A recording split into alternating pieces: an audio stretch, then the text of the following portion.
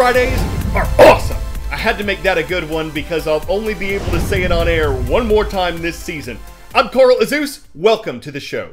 The coronavirus pandemic has officially found its way to North Korea. We say officially because this is a secretive, tightly controlled communist country. And while it's probably had COVID cases before, this month marked the first time an outbreak was reported by North Korean media, which are controlled by the government. The nation's borders have been closed since January of 2020, but unusual cargo flights have been observed this week, traveling between North Korea and China. That country is considered North Korea's closest ally, and while observers don't know exactly what's on these flights, China has promised to help North Korea with its COVID outbreak, so the planes are thought to be carrying some kind of aid to the Korean peninsula. Since last week, North Korea has reported almost 2 million cases of what it calls fever. Government media say it's a major national emergency. The silver lining is that the main variant of COVID that's spreading right now is the Omicron strain. It's less severe than previous versions of the disease, but it spreads very easily. Vaccines do not prevent people from catching and spreading COVID, according to U.S. government health officials. But they say the shots can help prevent serious illness and hospitalizations from the disease. Thing is, North Korea is so closed off and impoverished that the impact of COVID could be worse there than it is in other countries. Still, the country continues to cause controversy by test-firing missiles into the ocean, a way of asserting its military power and threatening its rivals. This is likely the first time we've seen North Korean leader Kim Jong-un wear a mask in public since the pandemic began, ordering all cities to lock down after admitting the first COVID-19 case in Pyongyang. We think that there have probably been cases before, but they haven't admitted them. And the fact that they've admitted them now would indicate that there's really no hiding it. The number of cases of the Omicron variant are unknown, but North Korea is one of only 2 countries in the world believed to have delivered 0 COVID vaccinations. Even in other settings where there's very low immunization coverage, presumably there would be higher levels of prior exposure. And so this is really a unique situation that we have in North Korea right now. COVAX, the global vaccine sharing hub, has moved to a needs-based vaccine allocation, saying it's currently not committed any for North Korea. Pyongyang last year is believed to have rejected vaccines from China, according to the UN. China now says it is ready to provide its full support. The level of testing is low. Up until March 31st, just 64,000 people had been tested out of a population of over 25 million since the pandemic began. And health infrastructure in the country is fragile at best. Even developed health systems around the world have struggled under Omicron outbreaks. I would imagine that in North Korea, the high levels of malnutrition may be an additional risk factor for severe disease and death associated with COVID-19 right now.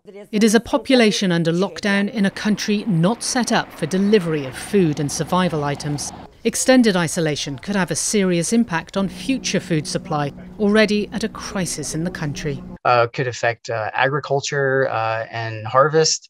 It could affect, obviously, interior commerce within the country, the ability of the public distribution system, which is already, not working very well, to function. As many experts wondered whether an Omicron outbreak would halt its recent run on missile and weapons tests, Pyongyang answered Thursday evening with another launch. Paula Hancock's CNN Seoul. 10-second trivia.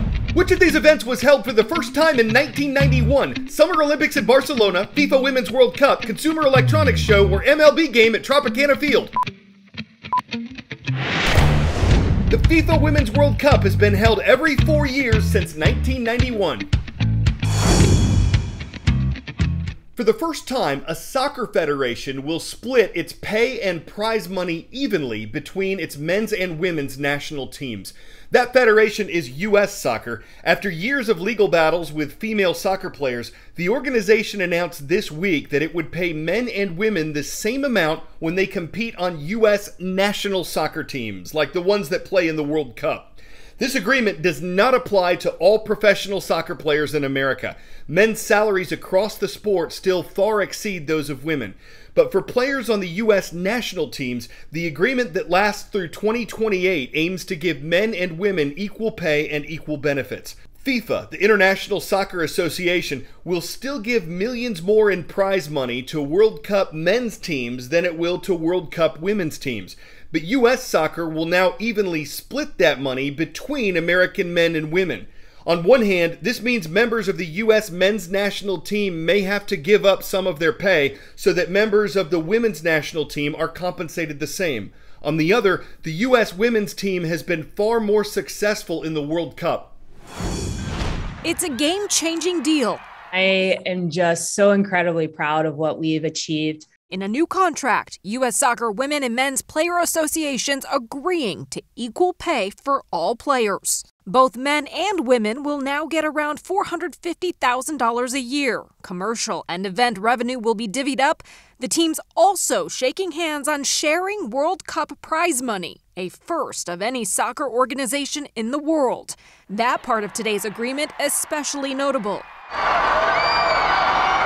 as the women's team clinched the last 2 World Cups, 4 overall. The men haven't won yet. The women's 2015 win netted less than $2 million, while the men made more than $5 million, losing in the round of 16 the year before.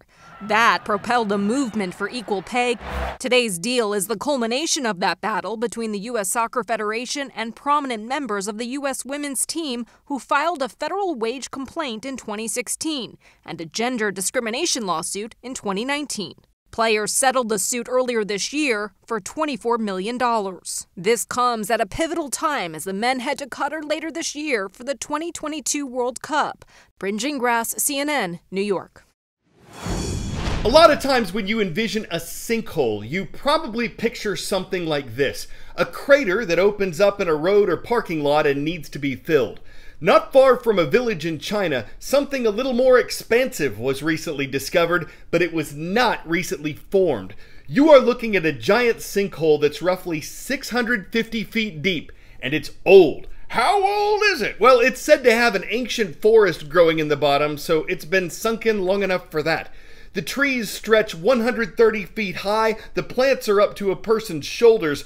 Experts say it's possible that new species will be discovered here. This is one of 30 sinkholes that have been found in this part of southern China. Giant landforms like it are relatively common in that country, as well as Mexico and Papua New Guinea.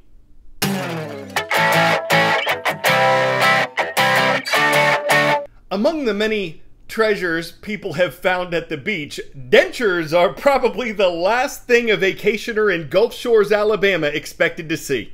They actually scared me. I was like, yeah, I said, where's the rest of this guy's teeth?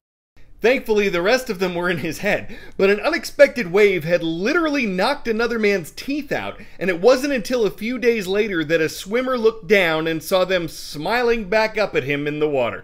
The owner's name was printed on the dentures, so with little social media legwork, the swimmer located and returned the teeth, but not before taking them on a bit of a road trip. Truth be told, that story's gold. It's teething with excitement. What better way to make a bridge between two strangers than to have one give a dentin to another's root problem? It's a crowning achievement. You can see why we're enamored with it and happy to use it to fill our show.